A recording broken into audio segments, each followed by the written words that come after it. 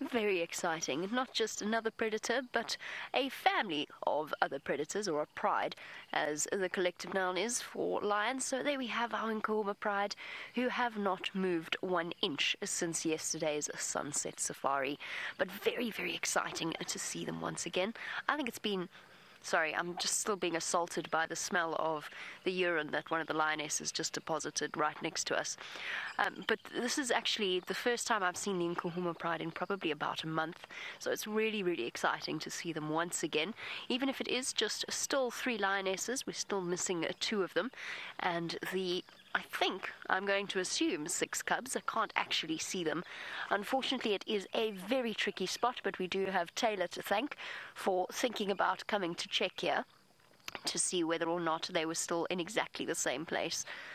And it just goes to show, we were talking about which animal is the first to rise, and we spoke about nocturnal comings and goings of cats. Sometimes lions don't move anywhere. Can sleep for up to 20 hours a day.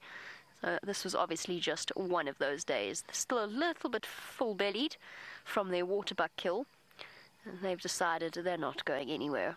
And she must have an injury there on the side of her flank, or on her flank. You can see the flies have gathered around it. Shame, girl. It looks a little bit uncomfortable.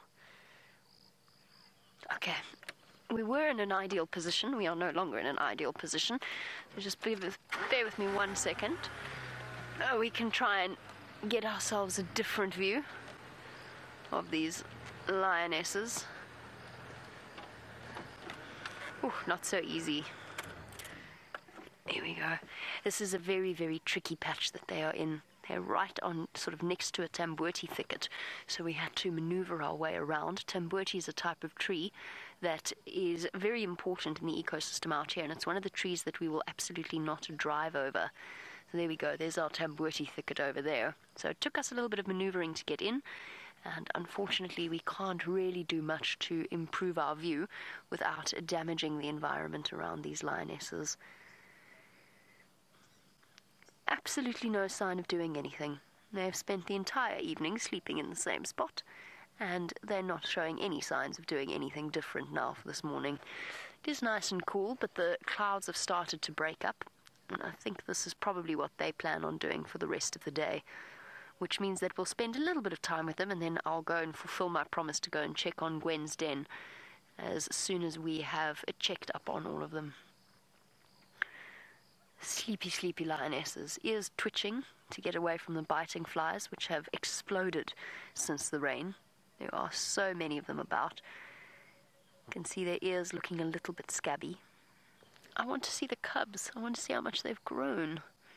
But they're all playing really hard to get. They have no desire to come out at all.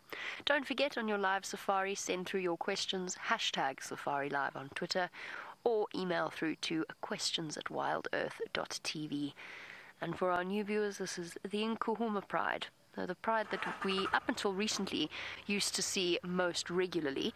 And then they spent about a month away from us in the northern part of the Sabi Sand. So it's lovely to have them back once again. And the pride consists of 5 lionesses and 6 cubs, but 2 of the lionesses have moved away from the rest of the pride, Amber Eyes and the youngest female, the youngest adult female, should be. Sorry, let me shift around for a second. And sorry, Stephanie, hold off on that thought for